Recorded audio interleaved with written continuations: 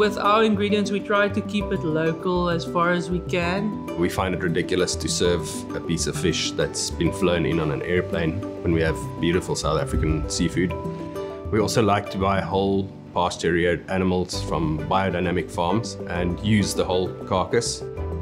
So since 2020, I think everyone has changed. We adapted and did things that we never thought we would do at Belly of the Beast. The team that we've had has also been our team for a very long time. There's a lot of trust in each other, and I think you feel that when you eat here, that it really feels like a family-run operation.